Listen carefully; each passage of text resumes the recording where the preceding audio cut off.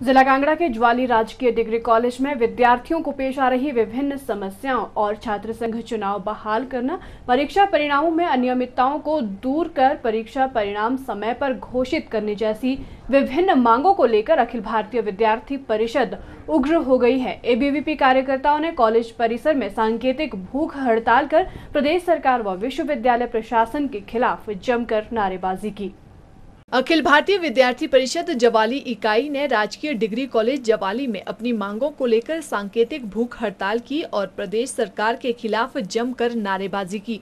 इस अवसर पर परिषद के कैंपस प्रधान दिशांत जरियाल ने बताया कि विद्यार्थी परिषद की प्रमुख मांगों में छात्रों के लोकतांत्रिक अधिकार, छात्र संघ चुनाव बहाल करना, परीक्षा परिणामों में अनियमितताओं को दूर कर परीक्षा परिणाम समय पर घोषित करने और क्लस्टर विश्वविद्यालय एवं केंद्रीय विश्वविद्यालय के स्थायी परिसर का निर्माण कार्य जल्द शुरू करने व प्रदेश विश्वविद्यालय और महाविद्यालयों में शिक्षकों और गैर शिक्षकों के रिक्त पदों को तुरंत भरा जाए।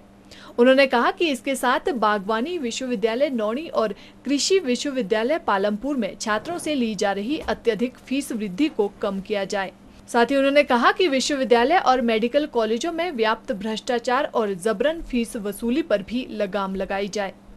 6 वर्षों से जो छात्र संघ चुनाव बंद किए गए हैं उनकी बहाली करके, क्योंकि प्रदेश सरकार ने जब प्रदेश सरकार में आने से पहले, सत्ता में आने से पहले वादा किया था कि हम सबसे पहले यही काम करेंगे, चुनाव बहाली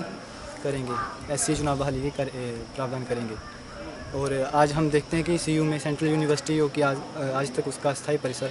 निर्माण नहीं हुआ है, जिससे विद्यार्थियों को कई समस्याओं का समाधान नहीं हो पा रहा है और कई समस्याएं सामने आ रही हैं उनके। और क्लस्टर विश्वविद्यालय को राजकीय विश्वविद्यालय का दर्जा देकर उसे स्थायी परिसर का निर्माण किया जाए और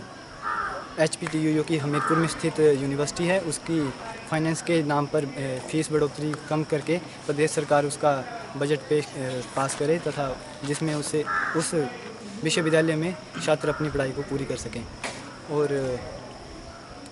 इसी के साथ नौणी विश्वविद्यालय में भी अत्यधिक फीस वसूली पे रोक लगाई जाए तथा फीस स्ट्रक्चर को कम किया जाए, जिससे आम विद्यार्थी भी वहाँ पे शिक्षा प्राप्त कर सकते हैं। सिटी चैनल के लिए जवाली से दौलत चौहान की रिपोर्ट।